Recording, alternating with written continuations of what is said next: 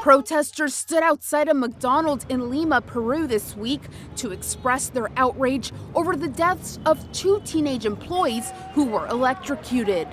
They were 18-year-old Alexandra Porras and 19-year-old Carlos Campo, who, according to their families, were a couple.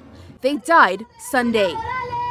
Now, the general manager of the firm, which owns and operates McDonald's restaurants in Peru, is speaking out. He told local media that the managers of the restaurants under investigation didn't report to the maintenance department that the drinks machine wasn't working properly and was giving people shocks. The deaths have led to growing criticism of fast food chains and protests calling for better working conditions in the country.